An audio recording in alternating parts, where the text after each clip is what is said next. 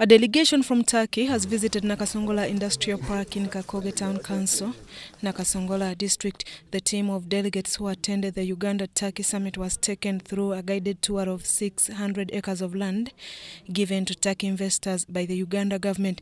The state minister in charge of privatization, Evelyn Anite, assured the Turkish investors to Uganda of all the necessary support in developing their sites. Anite says this is one of the major government programs intended to set up at least 25 industries in 5 years and to create more jobs, especially for the youth.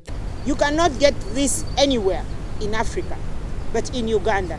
So we give you this land without a fee. You don't pay anything. And it's service land. You will not pay us any coin. The only thing we expect in return from you is creation of job and technology transfer. She applauded the government of Uganda and the President Museveni for creating a friendly and secure environment for investors. We don't want the Turkish companies to come and it is just land and the bush that you went in.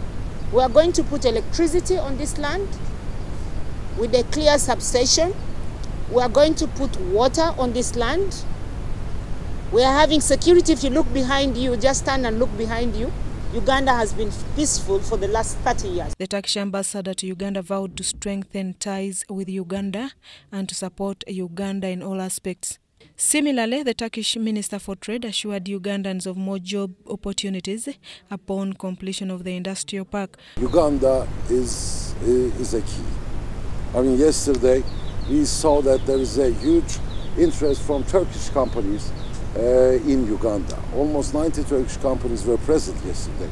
And we went through all the presentations that was made by the Ugandan authorities. There are huge opportunities here. Agriculture is one of them. Nakasongola Industrial Park is one of the 25 industrial parks set for development in the next 5 years. Susan Naong and Andrew Sebira reporting for EBC TV.